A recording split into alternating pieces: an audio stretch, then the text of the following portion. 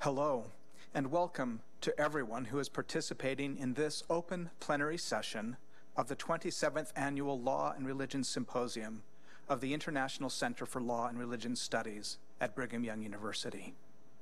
My name is Brett Scharffs, and I'm the director of the center. For the first time in our history, we gather for this annual symposium virtually rather than in person. But we gather with grateful hearts, nonetheless. Grateful that many of you who have attended the symposium in person over the last 26 years can gather electronically with us today to celebrate an important anniversary, the formal founding of the International Center for Law and Religion Studies 20 years ago. The center was officially launched on January 1st, 2000, the dawn of a new millennium, a beginning with obvious symbolic significance, as well as a date that makes it easy for us to remember how long we've been in business. Because we cannot gather in person, we are able to gather in much greater number, including so many of our friends and colleagues from around the world, some who have attended the symposium as recently as last year, as well as many for whom it has been years or even decades since we met in person. We also welcome many of you who are participating for the first time. Over the 2.5 decades that we have held this symposium, we have welcomed more than 2,500 delegates. This evening, it is evening here in Utah, we welcome several multiples of that total number to this single session. So, while we are genuinely disappointed that we are not together in person, we are also genuinely grateful that we can celebrate this important milestone in a gathering with so many of you together nonetheless.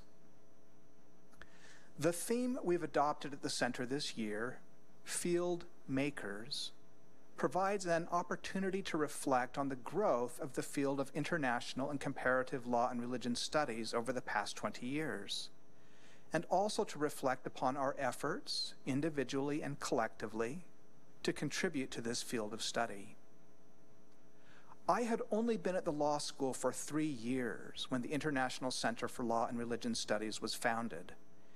Care was given to the creation of our mission statement, which speaks of helping secure the blessings of freedom of religion and belief for all people in all places, in 3 specific ways: by expanding, deepening, and disseminating knowledge and expertise, by facilitating the growth of networks of scholars, experts, and policymakers, and by contributing to law reform processes.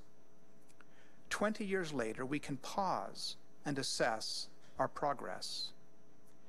At the heart of any academic center is scholarly work. From 2000 to 2020, the center and its scholars have produced 243 publications, including books, articles, and chapters. This is a rate of more than a dozen publications per year. As this audience will appreciate, this is one of the most important ways we can make a lasting contribution to the field of law and religion studies. Several of these publications deserve special mention. One of the early book projects was the desk book, Facilitating Freedom of Religion and Belief. Several years ago, Cole Durham and Bob Smith took over the most important treatise on religious organizations and the law. Another major undertaking was the 4-volume Encyclopedia of Law and Religion, which includes standardized information on law and religion in nearly 200 countries, as well as articles on many international organizations relating to law and religion.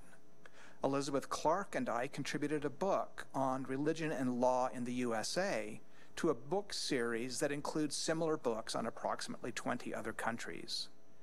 This is an important resource for scholars of law and religion because each book is built around a common table of contents, facilitating comparative scholarship. Cole Durham and I authored the first ever case book for teaching law students about law and religion from a U.S., international, and comparative law perspective. This book has become the primary global resource for teaching law students, among others, about the field of law and religion in a way that looks beyond national boundaries. Finally, this symposium has generated more than 20 special issues of the BYU Law Review, featuring many of the papers that have been produced at this symposium over the last 26 years. In addition to publications, the Center is well known as a convener of and a participant in conferences. This is the 27th annual Law and Religion Symposium held at BYU Law School. We believe this has become the premier global recurring annual international conference on law and religion. But the symposium is only one of many conferences and events that the Center organizes or participates in each year. In the past 20 years, the Center has participated in nearly 800 conferences in nearly 90 countries. That is an average of 40 conferences per year. We have also participated in organizing and supporting regular annual regional conferences in 8 to 10 areas of the world annually. If you stop and think about it, this is remarkable. For our small center to be participating in an average of 40 conferences per year, many where we have an important organizational role all over the world. This year, as we hit the pause button on international and even domestic travel, we have participated in a remarkable 14-week series of online webinars examining the coronavirus crisis from a global perspective. For the past 2 years, we have been delighted as the in-person attendance at the Religious Freedom Annual Review surpassed 500 people. This year, while we weren't able to gather in person, we reached an audience of more than 100,000 people, an increase not of double or even 20 times as many people, but 200 times as many people. I would be remiss if I didn't say a word about our teaching programs. This semester, I'm teaching our usual offering of 2 law and religion seminars at BYU Law School. Our students and our teaching are among our highest priorities. As we have for more than 20 years, Professor Durham and I also taught an online version of our courses on freedom of religion at Central European University.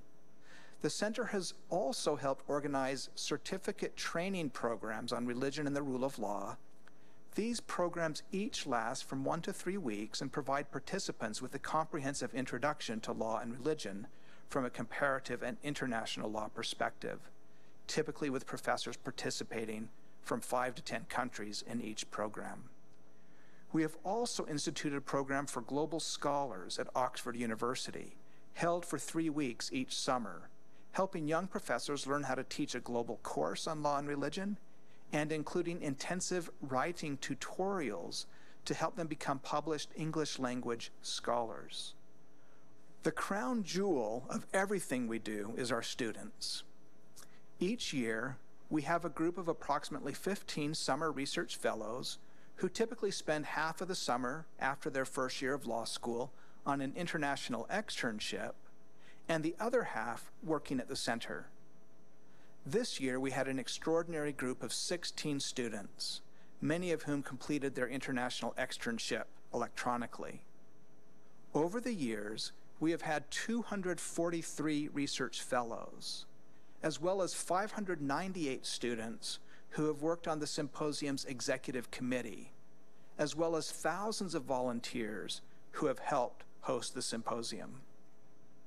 Perhaps our greatest regret in not being able to gather in person this year is that you who are participating with us online will not have an opportunity to meet these students. Our communications team has put together a video commemorating the 20th anniversary of the center. We would like to share it with you now, with heartfelt thanks to the many friends and colleagues around the world who have contributed to this tribute.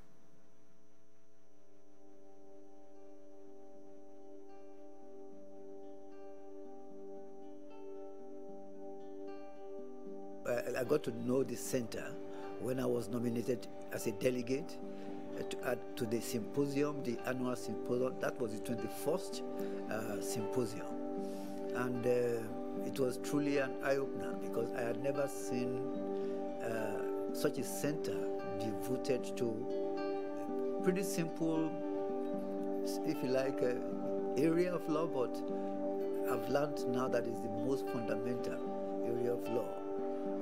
And since that time, it was like the experience was something similar to that of Paul on his way to Damascus. It was so very powerful, and so that center is one of the, I call it the Mecca of law and religion in the world.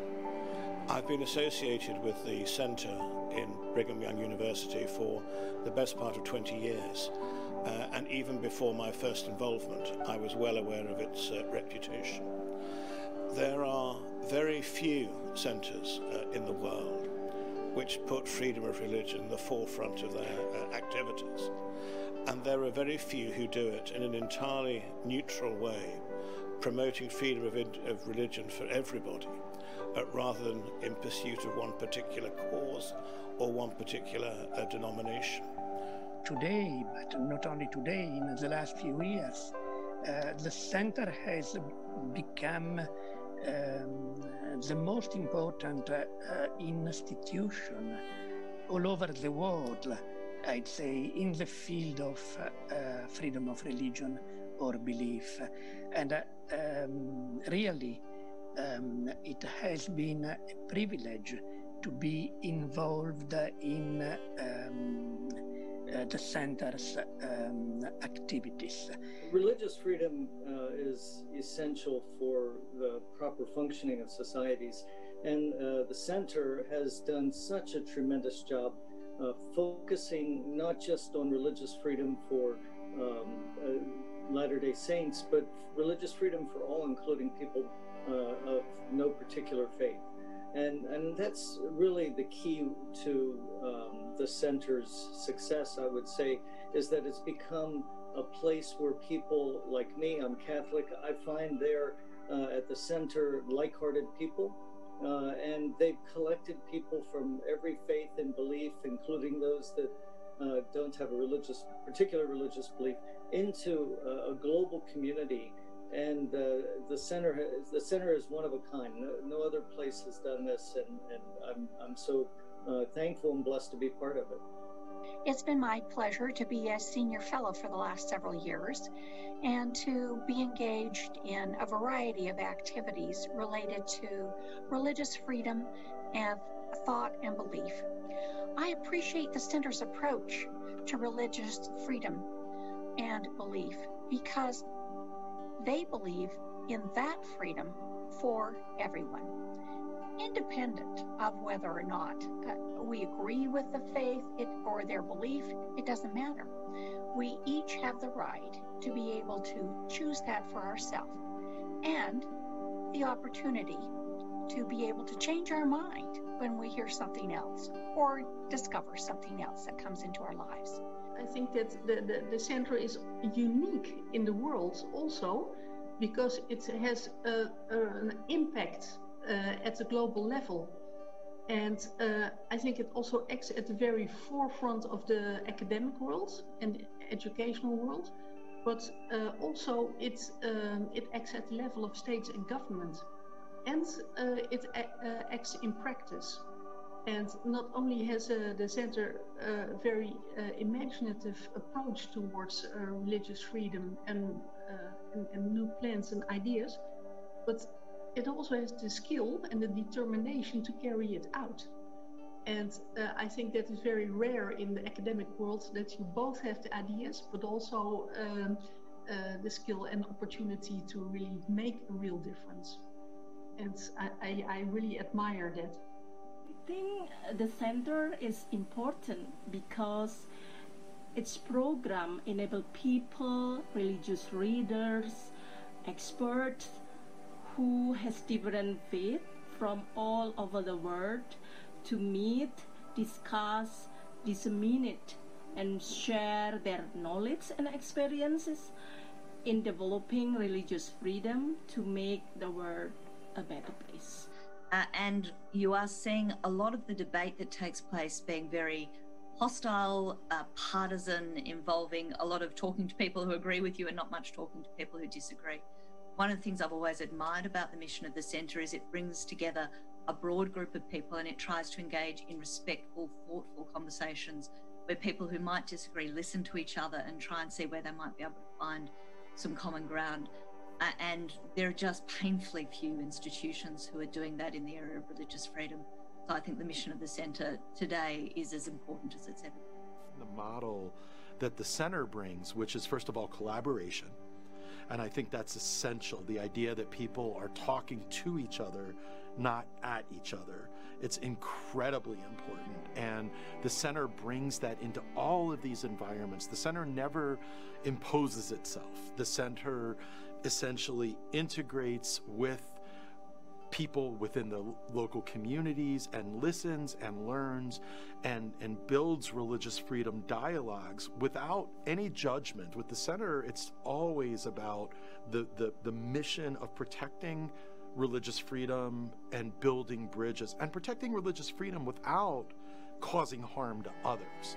Most of us from various cultural, religious, ethnic, national backgrounds are feeling that this center is the place in the United States and in the world for promoting religious freedom. And center from Utah, from Provo, BYU Law Religious Center is actually at the forefront of fighting for religious freedom in the world. And I'm sure even non-religious academics, but who are aware that religion is an important social phenomena, are aware that this center is doing great things for promoting not just freedom of religion, but also human rights in general. The International Center for Law and Religious Studies has been just a pivotal part of the human rights movement for religious freedom. And in my lifetime, I mean, I've been involved in the space for 20 years, so in the space of having advocated for human rights in my lifetime, it's really been at the epicenter of what academically we're able to look to for the standards of human rights and religious freedom. I think that another thing that's been interesting to me is in my work in Iraq and in a number of other countries, there have been leaders that I've found that I'm able to connect to the center. And whenever they go to the ICLAR's events, in particular the symposium in October in the fall, I mean, the welcome that they get here is so enormous, and they're able to really feel connected to something very positive for religious freedom, whereas usually in their countries, it's always demonized as a negative human right. And so I think that the center has been really pivotal in presenting religious freedom as a positive human right and something that countries can embrace. Anniversary of the Center for International Law and Religious Freedom, I celebrated it when I came over with a colleague from the Amar Foundation in January of this year. We were discussing the next phase of the Windsor Dialogue, which is our global effort together with the Centre on pursuing religious persecution and its impact on forced migration.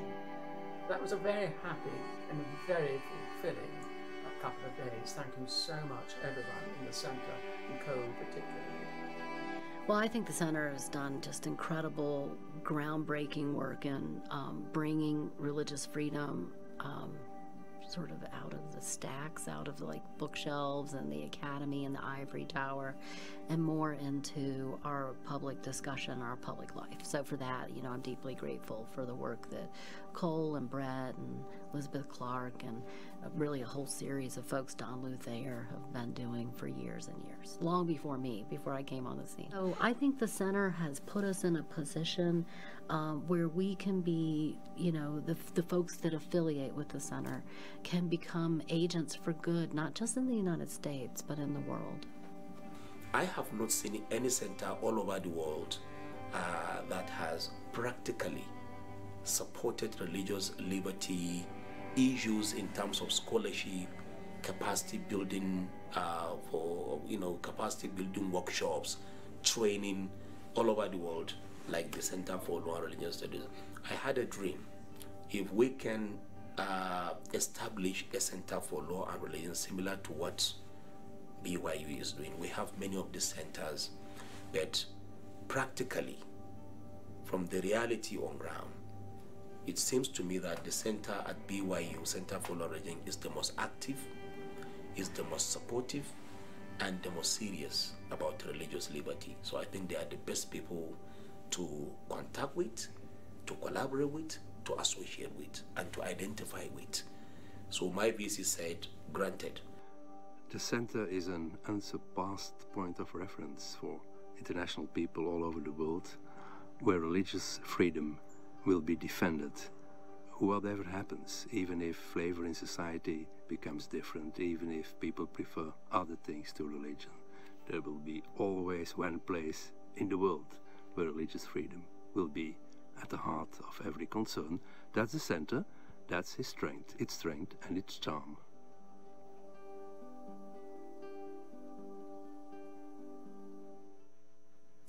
Our conference theme this year, Religious Freedom, Rights and Responsibilities, has been chosen intentionally at a time when we are mindful of the extraordinary challenges relating to the global coronavirus pandemic that we are facing. At a time of physical distancing, we are mindful of the importance of social connection. At a time when we worry about our rights, including rights relating to religious freedom, we are mindful of the duties that accompany those rights, as well as the responsibilities we owe to each other. This evening, we will hear from a distinguished group of keynote speakers. Tomorrow, we will have a plenary session where we will pay tribute to the Center's founding director, Cole Durham, and the role he has played as a field maker in global law and religion studies. That plenary session will be followed by 2 breakout sessions hosted on Zoom that will have a regional focus.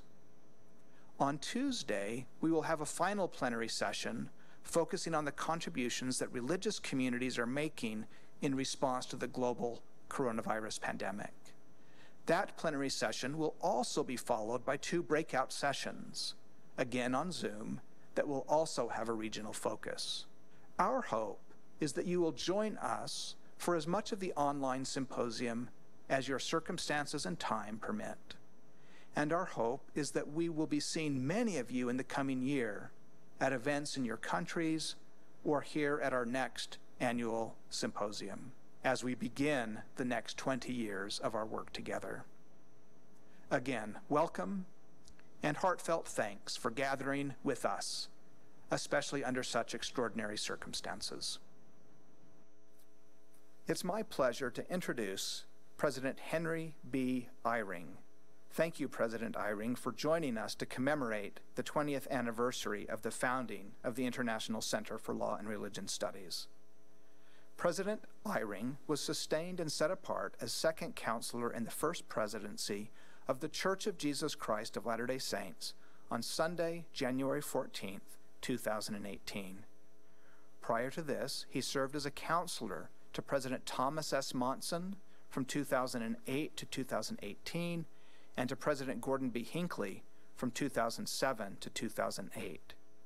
He was sustained as a member of the Quorum of the 12 Apostles in April 1995.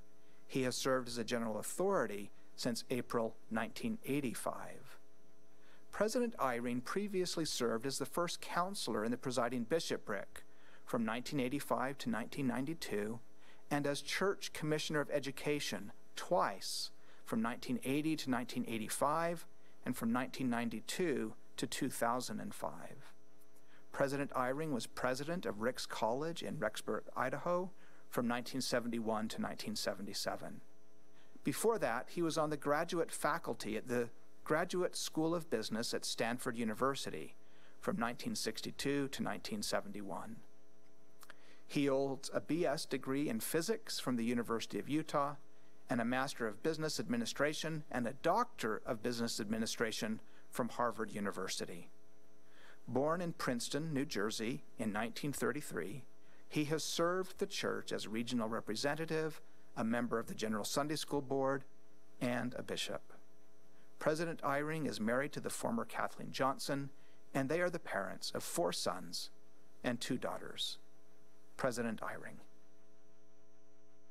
On behalf of the First Presidency of the Church of Jesus Christ of Latter-day Saints, I extend a warm welcome to all who are participating by virtual technology in the 27th Annual International Law and Religion Symposium, sponsored by the International Center for Law and Religious Studies at BYU. This symposium is the world's premier conference where religious leaders, leading scholars, and government authorities come together to discuss global religious freedom issues. Deeper appreciation and understanding of the values of religious freedom for the peoples of the world will be the fruits of this symposium.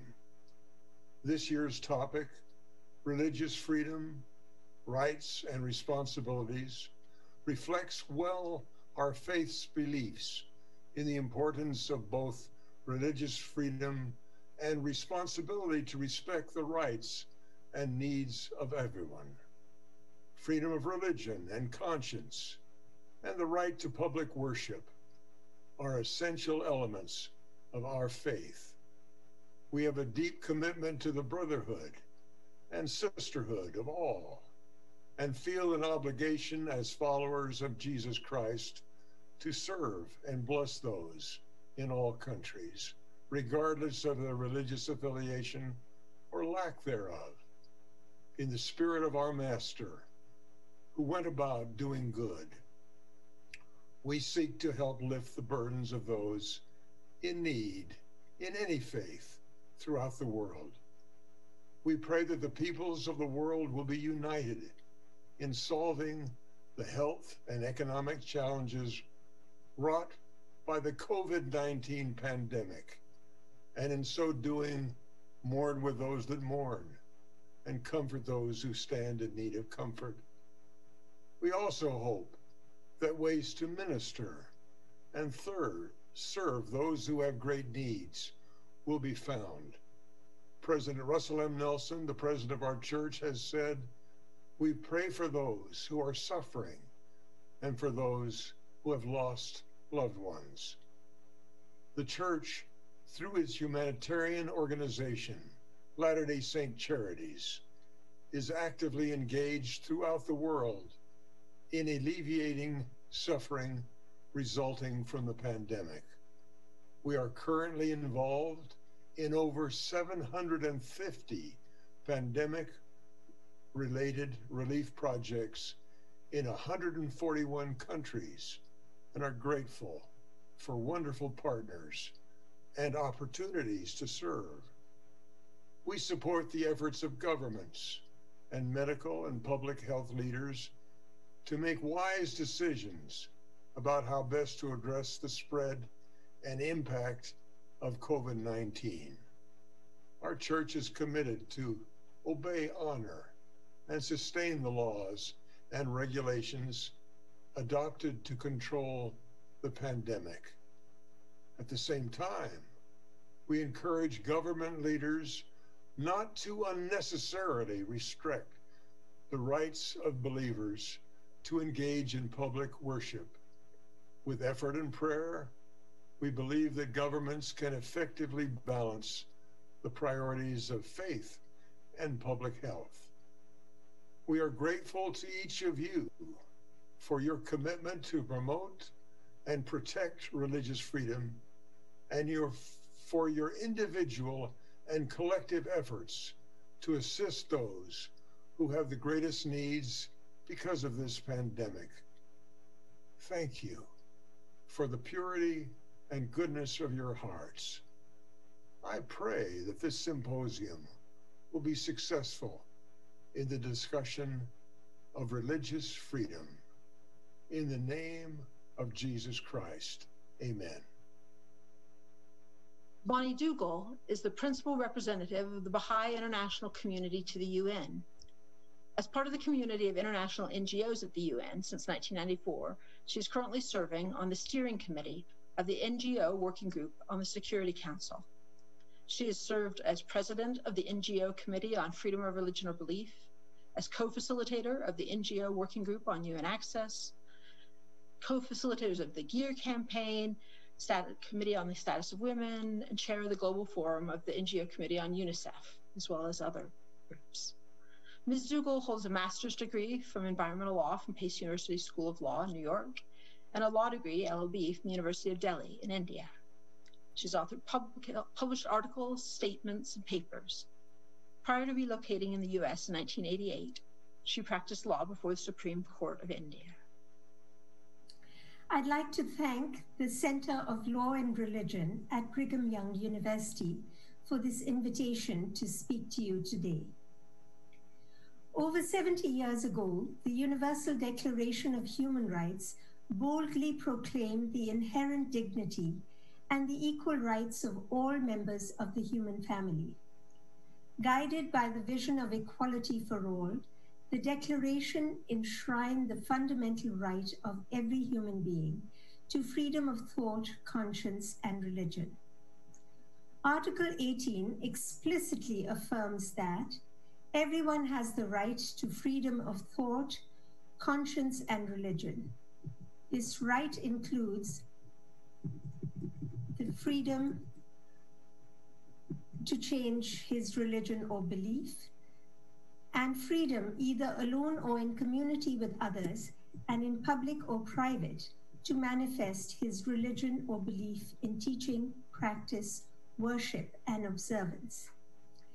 Taking this recognition further, the United Nations has increasingly acknowledged over the years the important links between religion, freedom, and human development.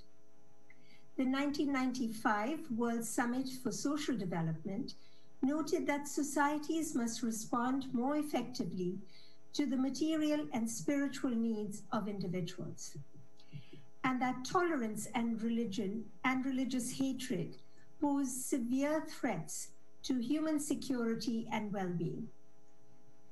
In 2004, the United Nations Human Development Report for the first time acknowledged cultural liberty as a vital part of human development and affirmed the profound importance of religion to people's identities.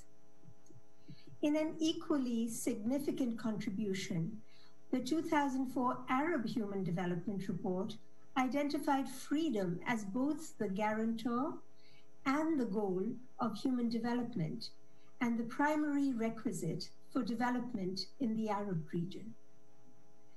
Yet, despite the international community's unanimous adoption of the Universal Declaration of Human Rights and its codification in subsequent instruments of international law, the world bears witness to persistent intolerance and discrimination based on religion or belief, the proliferation of violence in the name of religion, the manipulation of religion in the interest of political ideology, and increasing tensions between religion and state policies. Many of the world's population still lives under laws which restrict the right to freely adopt and change one's religion or beliefs. Moreover, restrictions of religious freedom have been linked to diminished well-being in the general population, increased social conflict, poor socioeconomic outcomes, and political instability. The rising tide of religious extremism has fueled these developments, threatening security, human development, and efforts towards peace.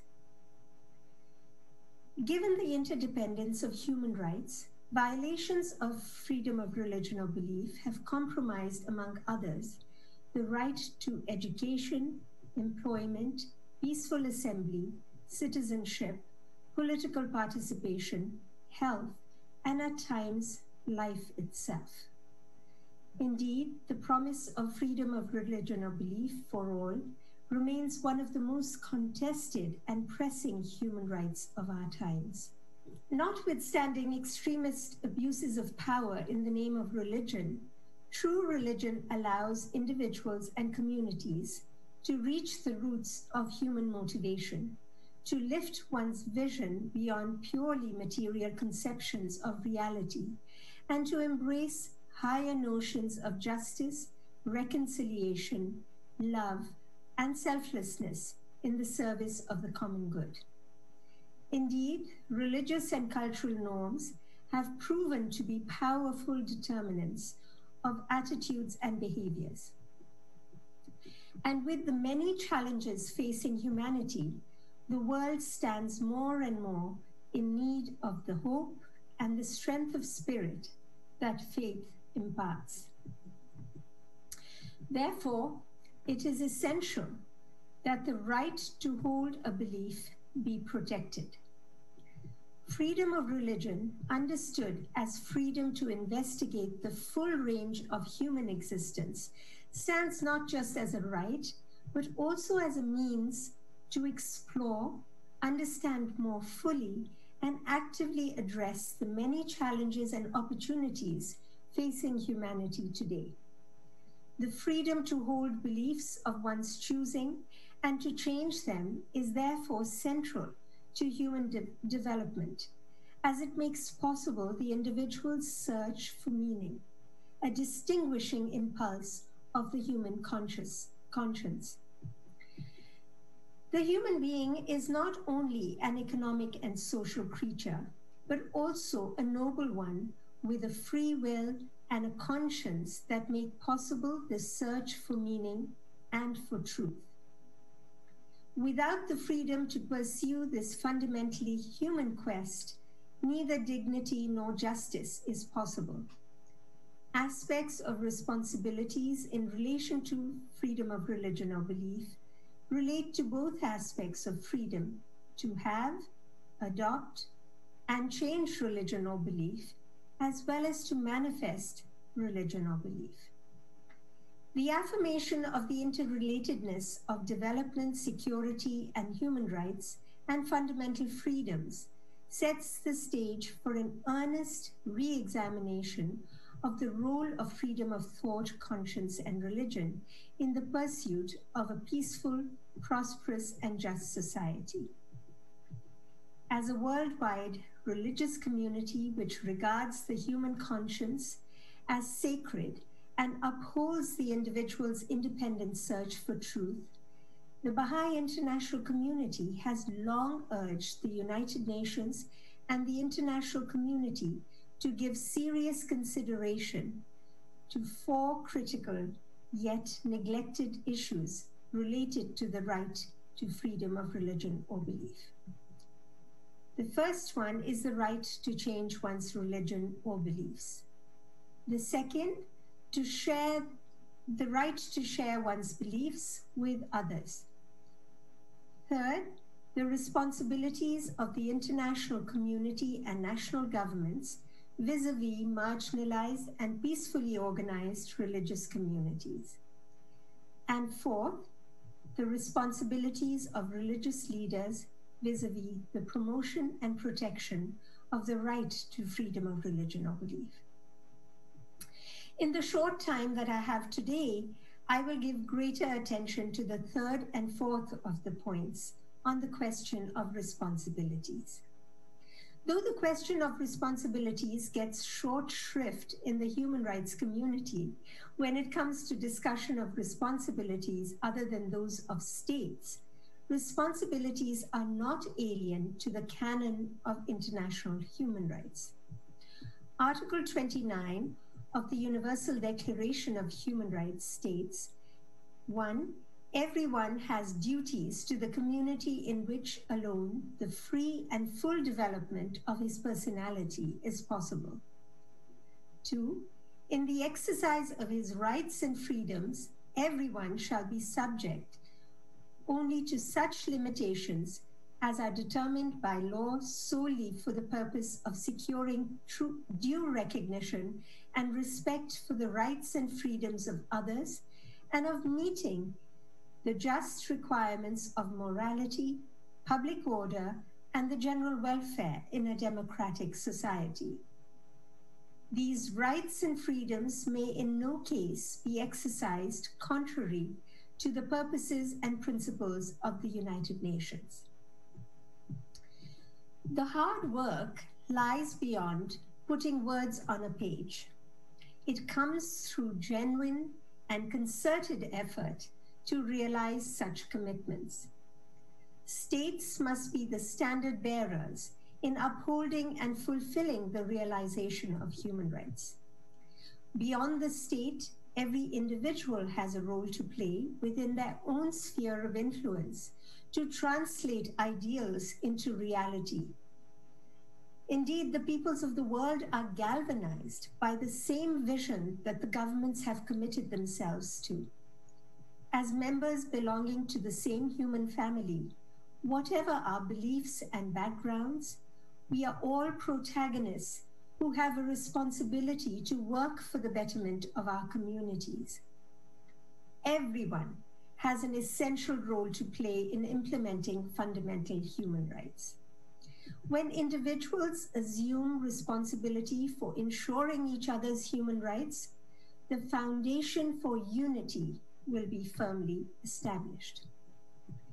The responsibility to uphold universal principles of freedom of religion or belief also rests with religious leaders.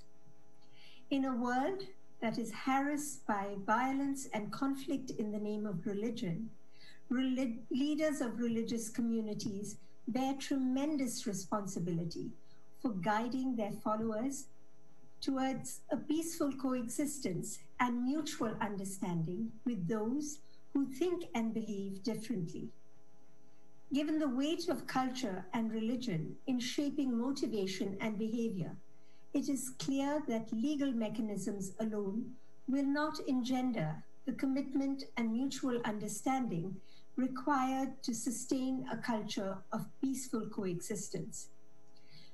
The role of religious leaders as partners in word and deed, in the creation of a culture of respect for human dignity and freedom of conscience, religion, or belief, cannot be overstated. Religious leaders must uphold the sacred nature of the human conscience and unreservedly accord each individual the freedom to search for truth. Fostering unity by harmonizing disparate elements and nurturing in every heart a selfless love for humankind is the task of religion. Great possibilities to cultivate fellowship and concord are therefore open to religious leaders. The responsibility of all actors, then, is to foster such fellowship where individuals and communities can live together with dignity and respect and are free to shape their present and their future. This requires concerted action to nurture an understanding and appreciation for humanity's inherent interconnectedness and oneness. Without a vision of shared identity and common purpose, we fall into competing ideologies and power struggles. The bedrock of a strategy that can engage the world's population in assuming responsibility for its collective destiny must then be the consciousness of the oneness of humankind. That human consciousness necessarily operates through an infinite diversity of individual minds, beliefs, and motivations, and detracts in no way from its essential unity. It is, in fact, through a diversity of viewpoints and indeed beliefs that higher degrees of truth can be sought. The Baha'i international community submitted its view on this matter in 1947, a view it developed inter alia in 1993. And it said, it's impossible to implement human rights without a sense of collective responsibility. Indeed, if the whole of humanity is one interconnected body, then an injury to any member is an injury to the body as a whole. In the Baha'i perspective, the concept of responsibility in the context of human rights encompasses the responsibility devolving upon every person to recognize the essential oneness of the human race. Everyone has an essential role to play in implementing fundamental human rights. When individuals assume responsibility for ensuring each other's human rights, the foundation for unity will be firmly established. This does not say that states do not have the responsibility, and I didn't mean to imply that, but as a whole, every individual needs to step up when protecting freedom of religion and belief. The ideas shared here are pertinent to this in that we need to adopt and promote a sense of collective responsibility towards the freedom of religion or belief of one and all, regardless of whether they hold our religion or belief or another. In order for the standard of human rights, now in the process of formulation by the community of nations, to be promoted and established as prevailing international norms, a fundamental redefinition of human relationships is called for. Our manner should be such that we consider ourselves as being part of one interconnected body, recognizing that an injury to any member is an injury to the body as a whole. The abandonment of prejudices cannot be rooted out by contest and conflict. It must be supplanted by the establishment of just relationships among individuals, communities, and institutions of society that will uplift all and will not designate anyone as the other. The change required is not merely social and economic, but above all, moral and spiritual. This is only possible through the recognition of our oneness and our shared identity. Our freedom of religion or belief responsibility applies across human rights and devolves on each and every one of us as part of our recognition of the essential oneness of the human race. As a representative of the Baha'i faith, I could provide all too many examples of what it means at a personal level to have freedoms denied on the basis of religion. My co-religionists in Iran and Yemen can testify to this. But what may be more important is how active exploration of one's higher nature and that of humanity as a whole allows one to respond in ways that are constructive and productive, regardless of circumstances. This is the way we can all move forward. Thank you. Our other keynote speaker is Professor Aza Karam, who is the Secretary General of Religions for Peace and a Professor of Religion and Development at the Vrije Universiteit in Amsterdam. Religions for Peace, the organization she is Secretary General of, has facilitated multi-religious engagement at global, regional, and national levels for 50 years.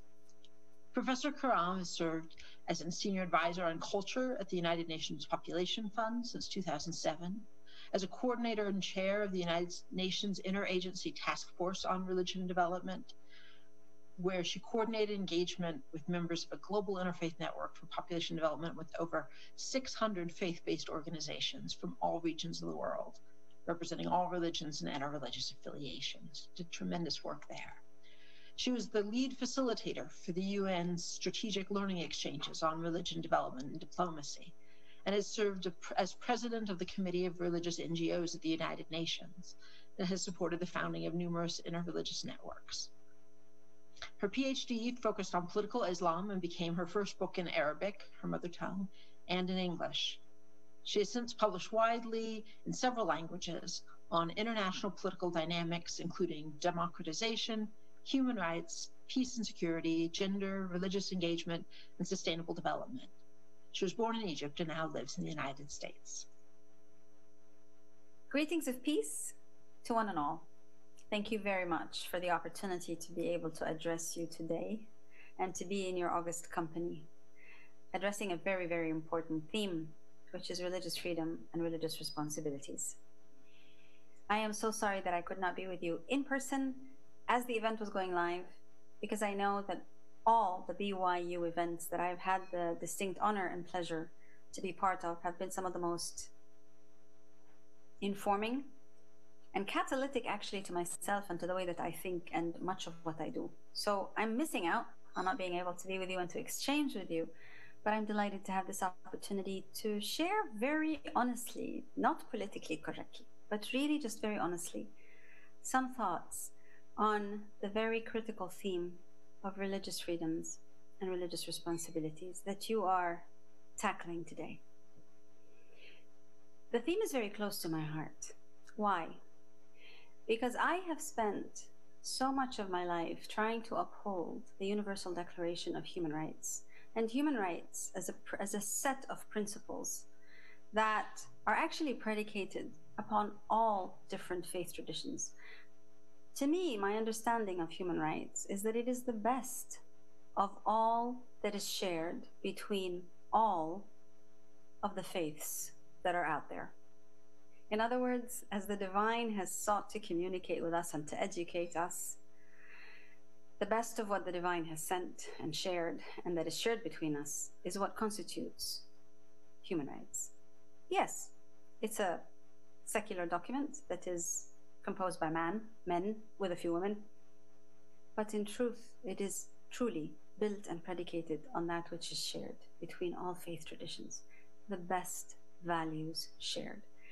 And if religions had not existed before the Universal Declaration of Human Rights, I think the attempt to find that which holds us all decent and dignified, we would have tried to create those religions anyway. So we're beyond that stage, we're in this space. Spending so many years of my life upholding the Universal Declaration of Human Rights, its relevance, its validity, its importance, etc., has made me realize that we often misunderstand the human rights as though they are rights without subsequent obligations and responsibilities. Now, the truth of the matter is that the Universal Declaration of Human Rights, per se, has all the rights and responsibilities, because you can't speak to what you are entitled to as a human being without indicating what has to be done. There's no point in setting out a set of entitlements if it's not clear precisely how that would be achieved. But never mind the misperception in my part of the world, the Muslim world in particular, but also I have found here in many parts of this non-Muslim world, is that human rights doesn't take into account the responsibilities, which wouldn't make sense, but hey, misinterpretations and misperceptions rarely ever make sense, quite frankly. But the issue at hand here that I want to share with you, and I speak, if you'll allow me, as a scholar of religion and development and diplomacy. I am a professor in that capacity, and it is with that hat that I would like to share a few thoughts with you today about rights and responsibilities, and especially religious freedoms. Because I cannot speak as the Secretary General of Religions for Peace. Religions for Peace is the United Nations of all of the world's religious institutions and religious communities. Every single religious institution and religious community with an infrastructure of leadership is a member of Religions for Peace. When I worked for the UN for 2 decades, I used to always say, when I spoke, I cannot speak for the United Nations system. It is well nigh impossible. I was not given that formal role. But I find, perhaps ironically, that even in Religions for Peace, as a servant to that august body of religious institutions and communities from around the world, that I obviously cannot speak for all of them either. Each of these religions has its own intact, intricate, complex, complicated institutions and language. They come together in Religions for Peace amazingly. I'm humbled by it every minute of every day. All these religious institutions come together to serve the cause of peace. And peace understood as health, social, economic, political welfare, cultural significance, dignity.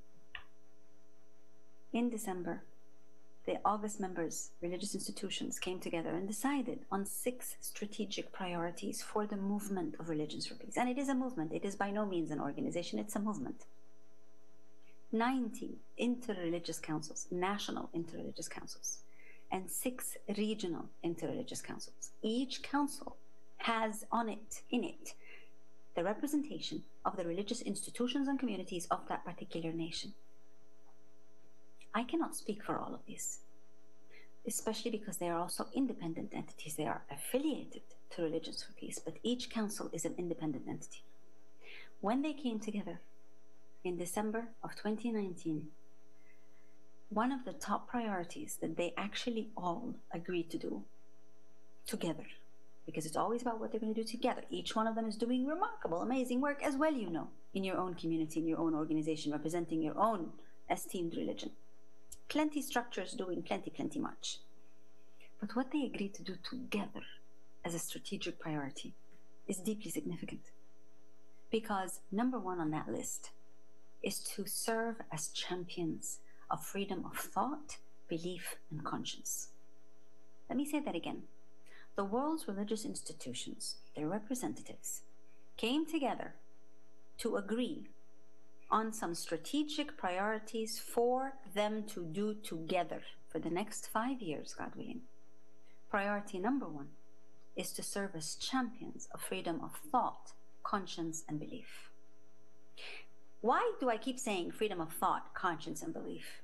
Many of you who know, and I wish I was there to see you, many of you will know that that is precisely Article 18 of the Universal Declaration of Human Rights. It does not speak only of freedom of religion.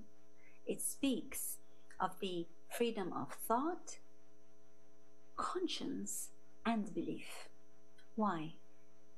Because there is no way that I can live and get my dignity to practice my faith, whatever it is, in whichever context, if my ability to own freely and exercise freely my own thought, my sense of consciousness, if both of these are not mine to have to exercise the freedom of thought and the freedom of conscience, then quite frankly, it is, I said I wasn't going to be politically correct.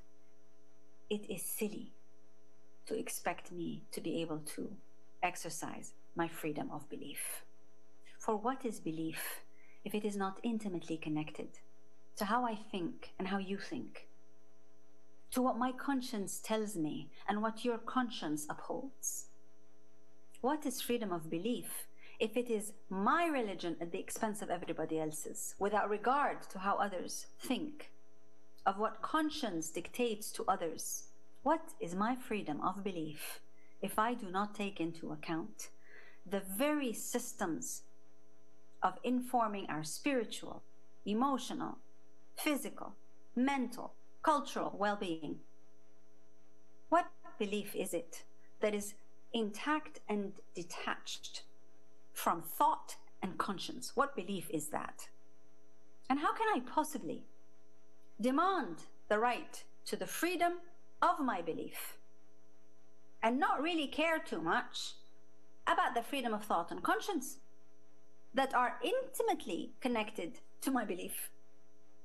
And how dare I think that I could possibly live in a society arguing for the religious freedom of me or my community without actively defending and upholding the right of my neighbor, my family member, my community for freedom of thought and conscience and belief?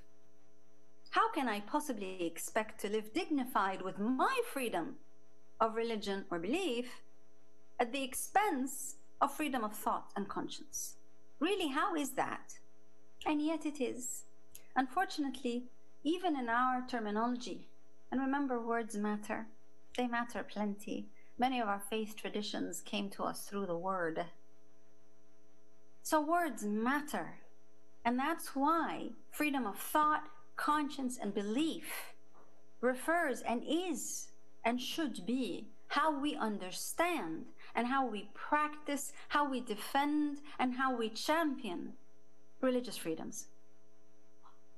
That will, per definition, if we were to be champions of freedom of thought, conscience, and belief, per definition, we would not be able to stand silent when any particular regime, political, economic, social, would threaten the freedom of thought and conscience of my community or anybody else's. We would not be able to stand silent if indeed we judge ourselves and serve in the capacity to be those who defend and champion religious freedom. We would not be able to stand in silence, as unfortunately many of us are today. Because freedom of thought and freedom of conscience is threatened globally. That means that freedom of religion and belief is threatened globally. But I will not speak only of freedom of religion and belief. I will speak of freedom of thought and conscience and belief. Because I know, as you do, that there are many countries around the world today which will uphold religious freedom and religious liberty, but will shy away from naming, let alone shaming, other countries, other governments, other regimes, which are seriously threatening the freedom of thought and the freedom of conscience of their citizens. Because as long as the religious freedom is okay, we can be quiet about the rest. It's all right. It's not all right.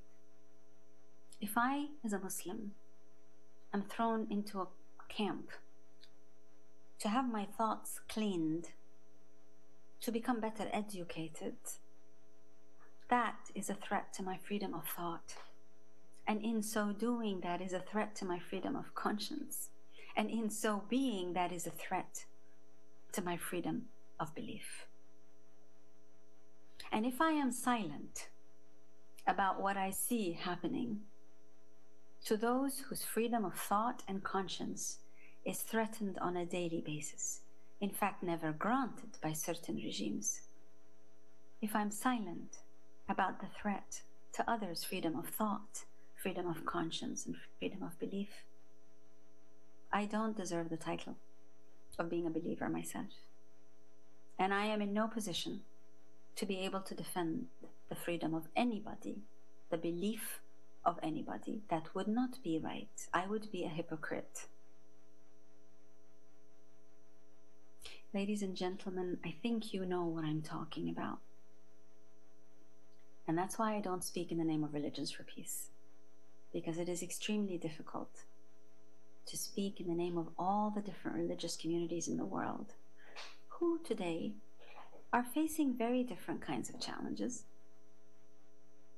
and for political reasons, for cultural sensitivity reasons, for economic and financial reasons, find it very difficult to point out and name the harm that is happening to members of other religious communities around the world who are being denied their freedom of thought, conscience, and belief. If we understand that the way we think, that the emotion that we have as consciousness or awareness thereof, and our beliefs are all intricately connected, then we also understand and appreciate that we cannot take one piece of it in a silo and make that into our business. Freedom of thought is not a freedom that you can defend on its own. Freedom of conscience is not a freedom that you can defend on its own apart from belief and thought. No, we are one human being. And though we are different, we are all created by the same. And in that cohesive whole is who we are and what we are. Our belief requires us to have freedom of thought and conscience.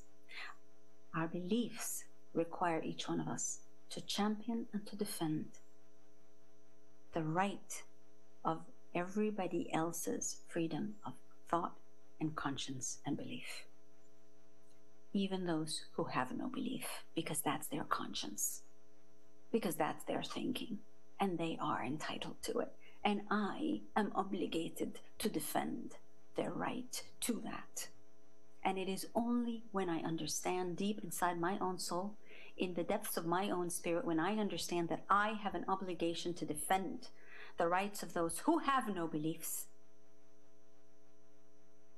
that is when I truly understand what my religious belief is. Because nobody gave me the right to sit as judge and jury to all.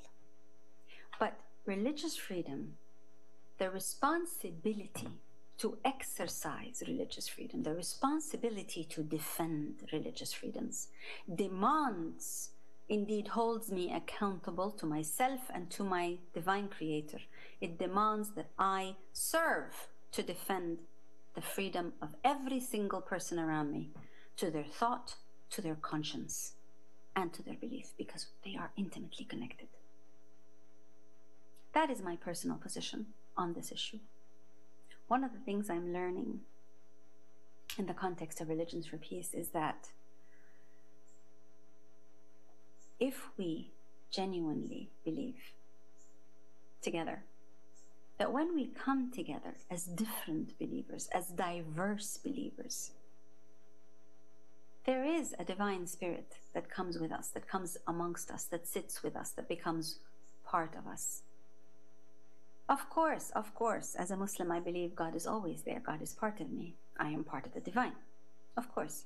And by the way, as a Muslim, I have to believe in the sacred mandate all the way back to Abraham, which includes Jesus Christ and Moses and everyone else behind him and before them.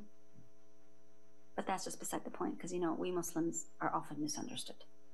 But let me go back to Religions for Peace and what I'm learning. I'm learning from Religions for Peace that it's extremely powerful to come together in belief. It's extremely powerful when we come together as believers, diverse believers. I feel the presence of the Spirit amongst us deeply powerfully when we come together as diverse believers. Of course, I feel it when we come together as Muslims or Christians or what have you, of course. But there's something particularly magical about the ability to come together as believers. And I think that's what I would like us to be systematic and persistent about trying to defend. That we honor the divine. We honor our Lord, no matter what we call him or her. We honor the divine when we sit with one another with our different understandings, thoughts, conscience of that divine. That's when we honor the divine most. That we honor the divine who created us all in our diversity. I wonder, would it have been so difficult for God to create us all alike? Of course not. So if God created us diverse, perhaps there was some rather deep, profound logic behind it. And that is because I believe that when we come together in our differences and when we defend the right of each one of us to believe differently, to think differently, to have a different conscience, when we do so, we honor the divine. Because that is the divine's creation, after all. That difference, that diversity is the divine's creation. So what do we do with that particular understanding? Well, for one, we must appreciate that as an institution that is working with different religious actors and religious leaders around the world, and faith leaders, including indigenous peoples, with a 50-year history, as an institution, we are committed to defending that right that holds inextricable thought, conscience, and belief. And that we cannot excise a group of rights from that. And that to take out religious freedom from that context is to orphan religious freedom. The other thing that I think is very important for us to understand and appreciate, and I have learned this through my participation in the last couple of BYU seminars, by the way, the humility that comes with appreciating the divine, the humility that comes with understanding that those around me believe very differently, may even think very differently, and certainly seem to have a different aspiration to conscience. But that humility that is bred out of our differences, not because of our sameness, but a humility bred out of coming together to defend one another as a result of our difference, that humility is also a characteristic of the divine. Unfortunately, many of our leaders lack it, especially certain leaders in political institutions which shall not be named in many parts of the world. Humility is an absent set of feelings. And where humility is absent, I doubt that the divine can walk with us. Because to accept the power of the divine also requires us to accept the humility vis-a-vis that divine. And that means that I can become a truer, more complete person only when and if I take on board as my job, as my duty, as my responsibility, that I must defend your right, every other person's right, to be free in the way you think, in your consciousness and your understanding of it, and in what you believe, and all of what you believe. Our ability to respect human rights, ladies and gentlemen, is not because we lack faith, not because we lack respect for a sacred document or a sacred history. Our ability to respect human rights and to defend them is precisely because we believe that the divine is the common things that we all aspire to and believe in. The divine lies not in harming one another. The divine lies not in being more supreme vis-a-vis one another. The divine lies not, I believe, in ignoring the pain of one another in different parts of the world. Because we are persecuted based on our religion, our belief, our thought, or our conscience. We are living the time of the 1930s, 1939 to be precise. Make no mistake, we are living in those times. Religious communities around the world today are more persecuted than ever, all and each religious community. Some are minorities here, majorities there. It doesn't matter. Religious communities are persecuted today more than ever before. This is the time to be able to speak for your brother and your sister in the other part of the world, whose right to thought, whose right to conscience, whose right to belief is being actively taken away. This is the time to speak out. So good that we meet, good that we talk with one another, good that we listen. Thank you for that. But ultimately, this is the time to act. Thank you. Heiner Bielefeld is a full professor of human rights and human rights politics at the University of Erlangen-Nuremberg in Germany. Before taking the newly established chair for human rights, he was director of the German Institute for Human Rights, the official accredited national human rights institution of Germany. Between August 2010 and October 2016, Professor Bielefeld served as the UN Special Rapporteur on freedom of religion or belief. When discharging this mandate, he conducted fact-finding operations in different parts of the world and presented thematic reports to the UN General Assembly as well as the UN Human Rights Council. Professor Bielefeld's research interests include different interdisciplinary facets of human rights theory and practice, with a particular focus on freedom of religion or belief. His most recent publication, together with Michael Weiner, on this subject is Religious Freedom Under Scrutiny, University of Pennsylvania Press 2020. Hello and a good day to everybody. I'm happy to join your conference, even though, of course, I would have preferred to be physically there, but okay, we have to somehow live with the circumstances. And let me, first of all, express my deep gratitude to the organizers in Brigham Young University to have brought us all together for discussing this very important human right, freedom of religion or belief. My specific theme today is responsibility.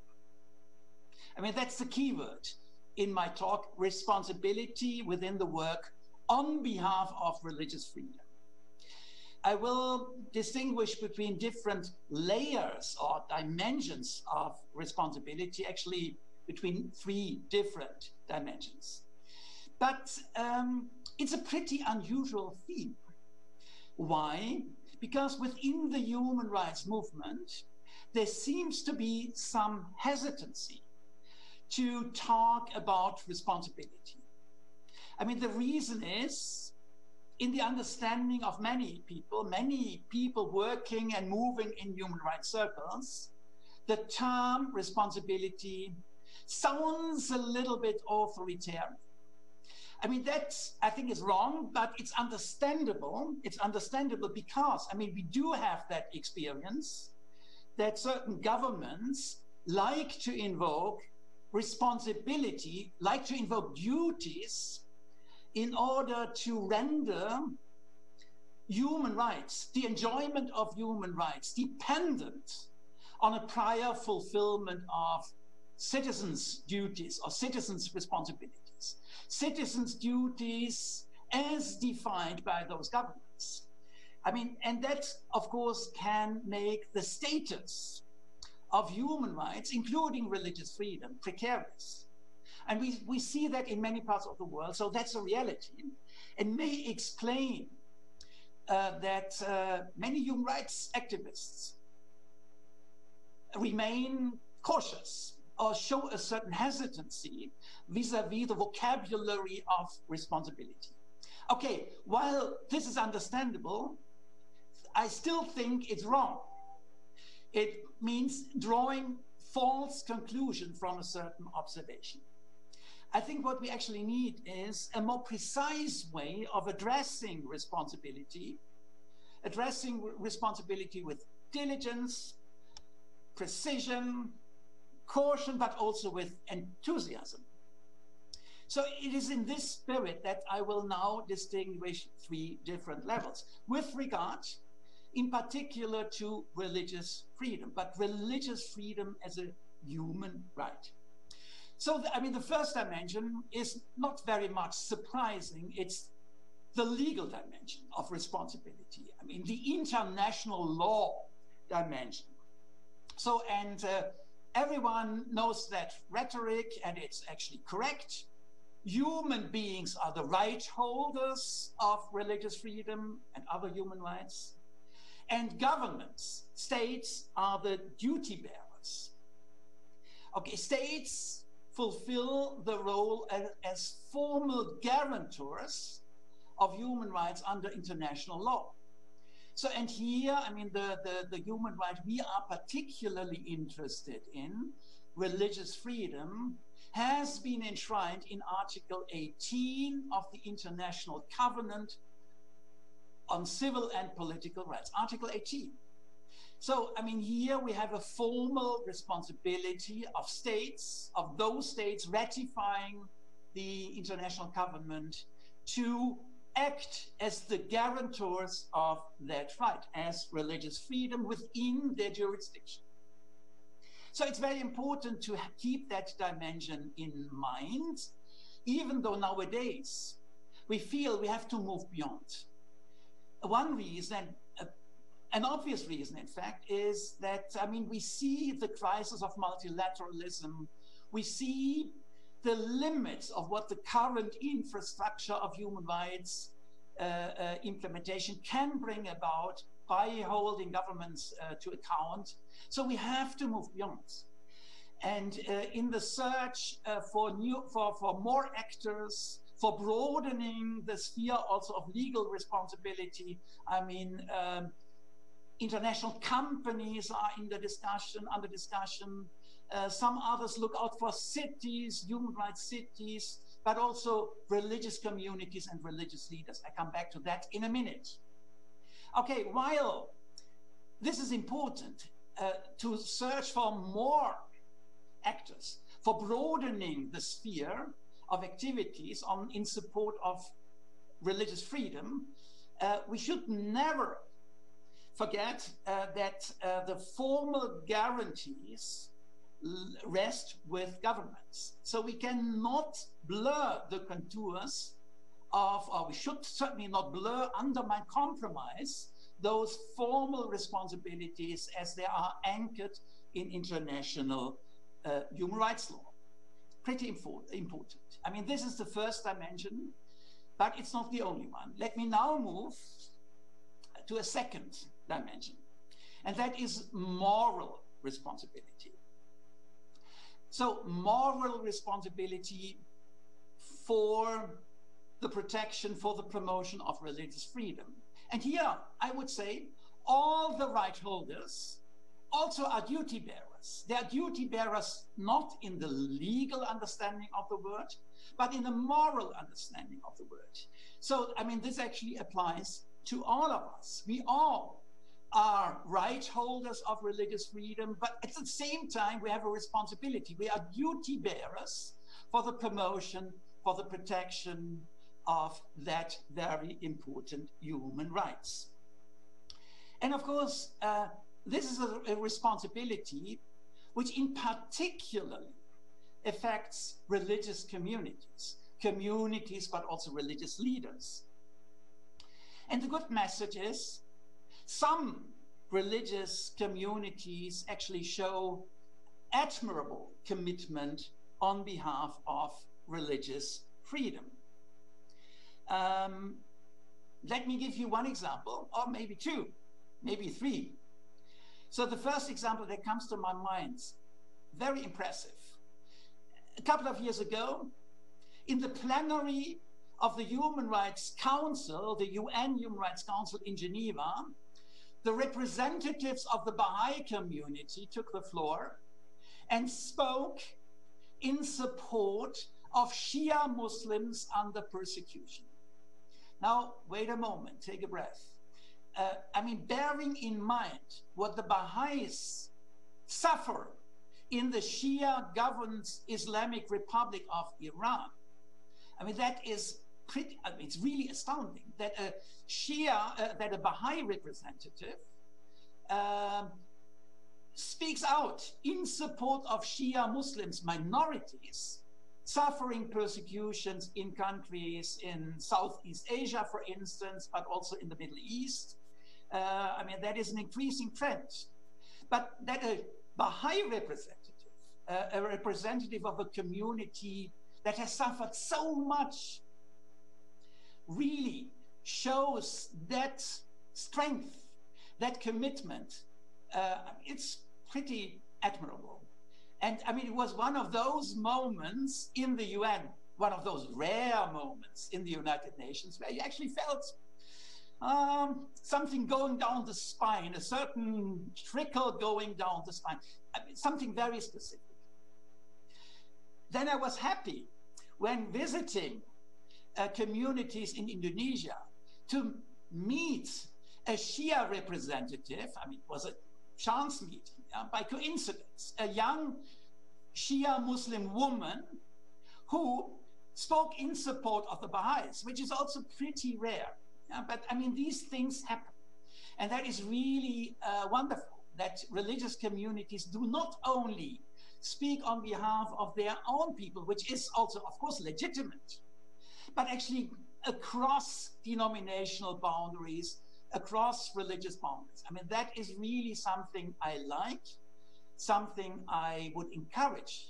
And let me take the opportunity to also appreciate what the LDS Church is doing in this regard. I mean, I have in the last years often met with representatives also of the LDS Church and people who are very committed to religious freedom worldwide and in a very broad-minded understanding and interpretation of this right. And that is really what we need. Little footnote, the UN Office of the High Commissioner for Human Rights started 3 years ago a new platform that it might be worth looking into. It's called Faith for Rights. It's a learning platform, Faith for Rights, that encourages religious communities to mobilize their own strength in support of human rights in general, and again, religious freedom in particular. Okay, now I have covered two dimensions. The legal one, international law, holding states to account, requesting states to operate as formal guarantors, and then the moral dimension, which is much broader, somehow including all of us as duty bearers, not only as right holders. And now, let me turn to a third dimension, the last point I want to make. There's yet another layer of responsibility, which, for lack of a better word, I would like to call philosophical responsibility. sounds a bit unusual, and I'm not myself entirely happy about that adjective, but I haven't found a better one. Philosophical responsibility. So what is it I want to say in this regard? So here, the crucial point is human dignity. Human dignity. A responsibility for the awareness, for enhancing the awareness of the significance of human dignity within human rights. And again, I would say religious freedom gives a particularly important entry point for such activities. What is human dignity? Okay. I remember difficult discussions. I don't want to make things more complicated than necessary, so let me say only one thing. Human dignity has much to do with the exposure of human beings to demands of responsibilities. So human beings are the addressees of responsibility demands. And you can actually see that reflected in the mother document of international human rights law, the Universal Declaration of Human Rights, the 1948 Universal Declaration. Article 1, Article 1 starts with a very famous sentence, everyone quotes this. All human beings are born free and equal in dignity and rights. Okay, that is the most famous quote of the Universal Declaration. But then it goes on. All human beings, they are endowed with reason and conscience. And that is comparatively rarely cited. Human beings endowed with reason and conscience. So human beings having the potential of responsible agency. It's a complicated theme. Actually, it can even become a slippery theme. It can be misunderstood because, what it does not say is we only give we give dignity to those who behave in a responsible manner. That would be crazy. No, it's about the potential. It's about human beings being under that spell, being addressees of a demand. Or, if I may use the words of my fellow German Immanuel Kant, they are under the spell of the categorical imperative. Agency, responsible agency. And that is an agency that human beings can only share among themselves, only share among humans, responsibility. And also in our current ecological crisis, while we are maybe discovering that the scope of responsibility must go beyond human interests, it's still true that we can share responsibility only among humans.